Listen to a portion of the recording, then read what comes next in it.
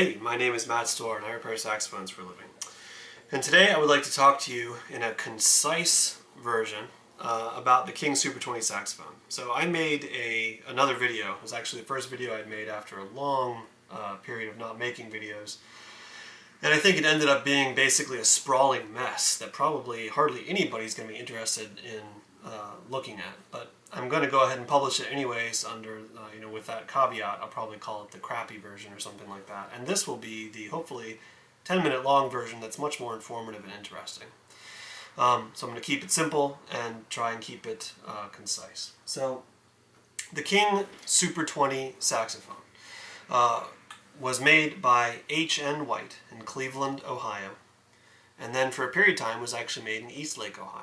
And the saxophone was made over a very long period of time, from about 1945 until 1967 in Cleveland, and from 1967 to 1998 in Eastlake. And the one we're looking at here is known as a Series 2, and you can see that it's got the full pearls. It's got pearl inlay on all the extra keys. And it also has a sterling silver neck. Now the one feature it doesn't have is the sterling silver bell, which was known as the Silver Sonic. But other than being really cool, in my experience that doesn't seem to make a huge difference. The Silver Sonic option was actually only on the Series 1A and later instruments, so they tend to be on instruments that people consider brighter, so a lot of times people say that that bell makes it brighter, but King themselves had an old ad that said it described it as being darker and more resonant. So King thought it would make it darker. People today seem to say that it makes it brighter. So I think the jury is still out, and basically however you feel about it is really what matters versus what other people say. So the King Super 20 is a professional saxophone made by King, which means it has the brazed tone holes. If you look at those tone holes there, you can see they're not pulled from the body. They're actually separate pieces of brass that are brazed, silver soldered, hard soldered onto the body. And that is actually a really nice thing. It gives you a nice thick tone hole wall for your pad seats, making it a lot easier to do really nice, firm, long-lasting pads. And it's actually also very difficult to damage. With Martin's, the other saxophone that has soldered tone holes, they're soft soldered, and that tends to break down over time, and you might have to resolder them. I have never seen that actually be a problem with Kings. If you wanted to unsolder a King tone hole, you could do so, but since it is silver solder, or brazing, it means you need to get the area red hot, which means you would need to remove everything around it, like posts that would be soft soldered before you did it, and of course the lacquer in that area would be completely toasted. But I've never really heard of anybody needing to do that, even when there's major dents in a tone hole. Brazing is such a strong seam, it basically blends the two metals together, that you can do dent work as normal, with the exception that the tone holes are quite a bit thicker than you might find on a drawn tone hole horn. And if you want to know more about the difference between drawn tone holes and soldered tone holes, you can check out I think it's part 1 of my tone hole leveling series. I talk a bit about that and show some examples. So the King Super 20, as far as the sound of the Super 20 changes over time, because you're talking about a horn that was made for a very, very long period of time, and the sound changed with the conception of sound of the players. So the earlier ones tend to be darker and a bit, I would say, maybe richer in tone, a bit fatter tone. When as you go on, they tend to get brighter and perhaps a bit more spread. If you'd like to hear a Super 20, famously Charlie Parker played one, as well as Cannonball Adderley, and I think Cannonball sound in particular is a pretty good indicator of what a King Super 20 alto can sound like, especially the earlier ones. Now speaking of different vintages, this one here is 338,000. This would be one of the last available with the pearl side keys. And this is a really, really nice example of this instrument. It plays quite well. The ones that are the most desirable are usually the, let's say, up to around serial number 380,000. And then between 380,000, 425,000, they're still being made in Cleveland, but they've started to lose some features like this double socket neck. Now the double socket neck is a lot like what you see on cons, and it functions much the same way. The actual airtight surface is between the exterior of the inner sleeve here and the interior of the tenon sleeve here. So if you need to get this airtight, you're going to be expanding this inner sleeve and then lapping that in.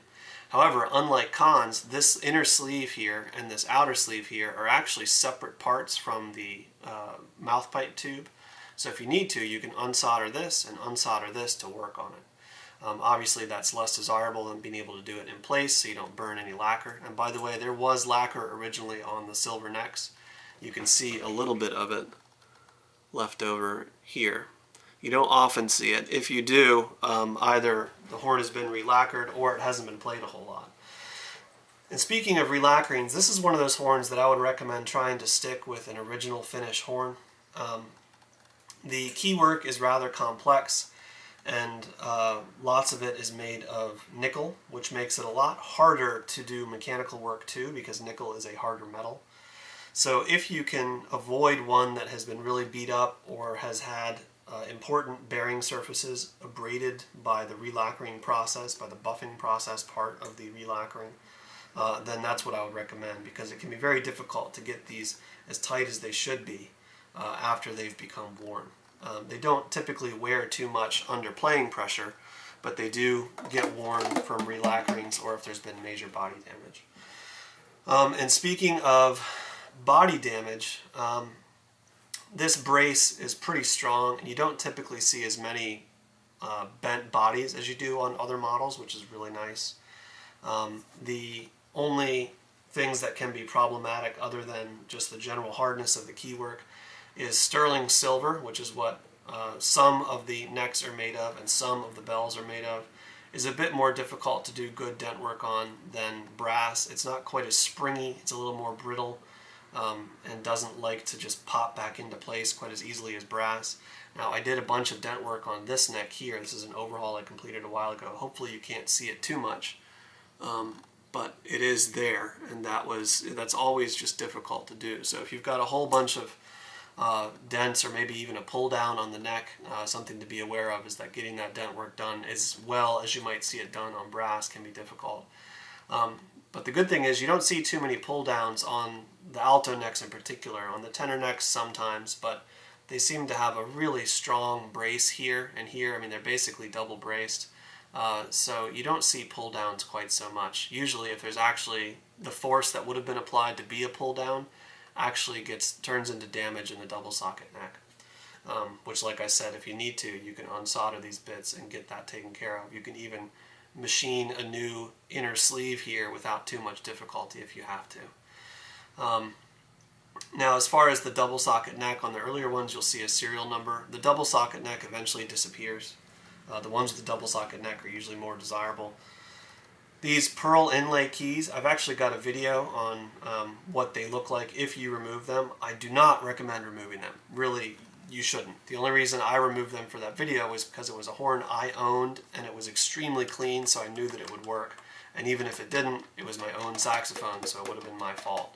But leave these on, especially be careful of them if they look kind of like layered. The grain on these goes across, right? And if they ever get refinished, or if there's been damage, or if it's been dipped in acid too much, you'll start to be able to see grain in these and they start to flake off. And the way they're mounted is by a screw that's actually threaded through here. The mechanism, as far as the stacks go, mostly stays the same. Over time, they did do a lot of changes to the left-hand pinky table. And from a playing perspective, you can see that this looks like a fairly modern left-hand pinky table, I mean, as far as the shapes go and everything. But the way it's put together is really weird. You've got this really long rod going down here, where that you've got your B on, that you've got your C sharp on, and also your G sharp on. And if this gets damaged, that's a real pain to get fixed, especially when you're talking about a really long hinge tube like that. And it's a really complex key with all these little bits and bobs hanging off of it. It looks like it was really complex to make, and it can be complex to fix. Once they hit this shape, you know, the sort of modern left-hand pinky table shape, This shape doesn't change a whole lot, but the mechanism that underlies it does. And the left-hand pinky table mechanism on Super 20s doesn't seem well thought out. As they go along, you can see from Repairman's perspective, they're basically grafting on a modern design onto their old horn without changing much else about it.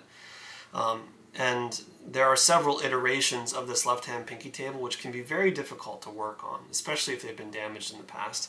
And there's one version on tenor that is especially bad, probably the worst left-hand pinky table design ever, really, maybe outside of the Bundy 2.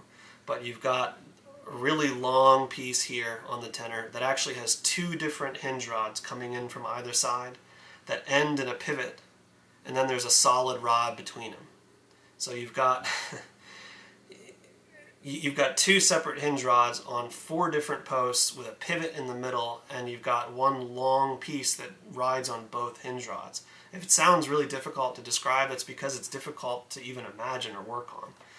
Another overly complex part of the Super 20 is the octave mechanism, and it's so complex and so strange I actually made a video just for that. So if you're looking for the King Super 20 octave mechanism and how to work with that, please check out my standalone video on the King Super 20 octave mechanism. Once you know how to work it, it can be made to function correctly fairly, I wouldn't say easily, but it's fairly straightforward, and you can get it done. And it can be nice, it can be, you know, without any play in the mechanism, it can work very, very well, and it can be nice and silent. But unless you spend a good bit of time on it, it's probably going to end up being extremely sloppy. And this has the potential to be one of the sloppiest octave mechanisms ever made.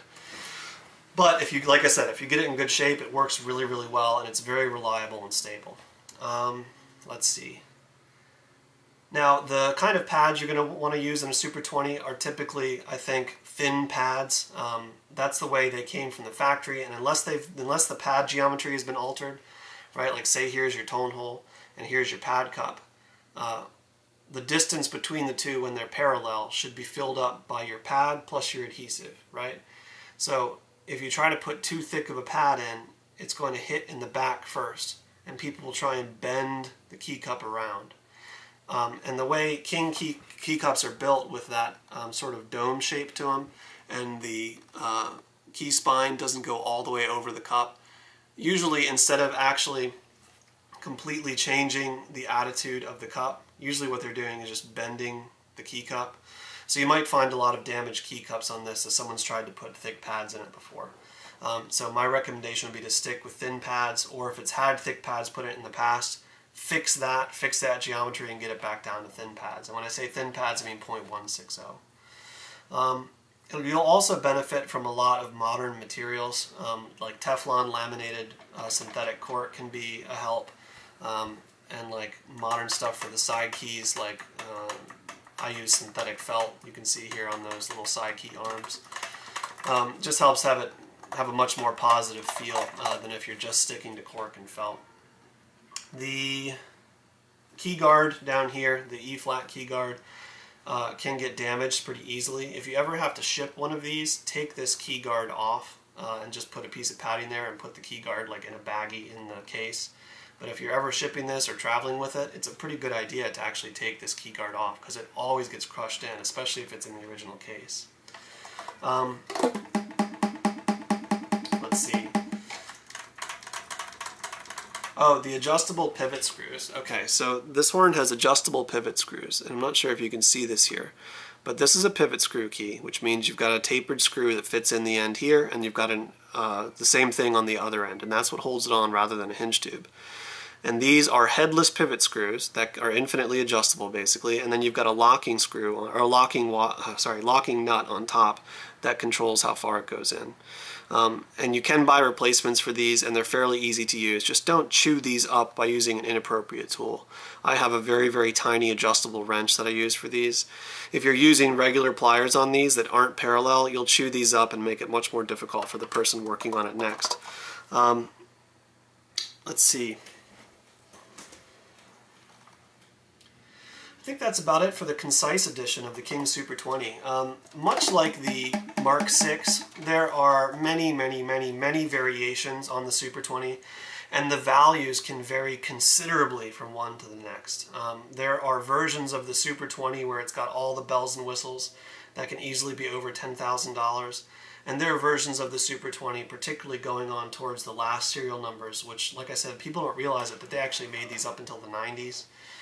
You know, if you're getting up in the 700,000, 800,000 serial range, I honestly wouldn't buy one. I mean, if someone gave me one, I'd probably give it away.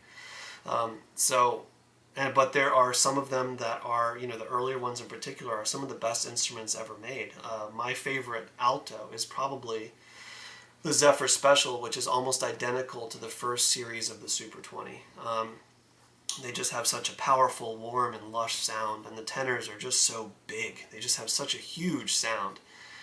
They've got a sort of a con bigness to them, but they're not quite as spread, and they're a little bit easier on the fingers. Oh, as far as intonation goes, they're pretty darn good. They're very mouthpiece friendly. I don't think I've really heard of anybody having trouble either with intonation or with ergonomics. It's a thoroughly modern horn, with the exception of the very first series, which has the same left-hand pinky table as the Zephyr Special. And like I said, from a playing perspective, this left-hand pinky table is not problematic as long as it's set up correctly. But you can expect to have your repairman complain a lot if they have to, you know, fix major damage in here, especially regarding, you know, if you've got lost motion or play in the keys, because fitting these keys down here is a real pain in the butt. It just takes a while. So don't be surprised if you take one of these in and it's in similar condition to another horn, say a Mark VI, but the King Super 20 overhaul costs you a bit more. It just takes longer, just because of how it's made and what it's made of, as far as the keys go. But there you have it. That's the King Super 20, one of my favorite saxophones. I love working on them. I'm very lucky to see quite a few of them. And if you would like to check out the sprawling mess that is my other video I made for these, you can see quite a few different examples, and you can hear me drone on and on and on and on. Although there is one very special thing I show in the other video towards the end. I show Charlie Ventura's gold-plated Super 20 full pearls Silver Sonic tenor, which is a real treat. So anyways, my name is Matt Stohrer. I repair saxophones for a living. I hope you found this helpful, useful, informative. If you have any questions, comments, or concerns, feel free to get in touch. You can leave a comment here on YouTube. You can get in touch with me through my website, where I've got my email and my phone number listed. I do actually pick up the phone during business hours during the week, so if you've got a saxophone question, feel free. Thanks for watching.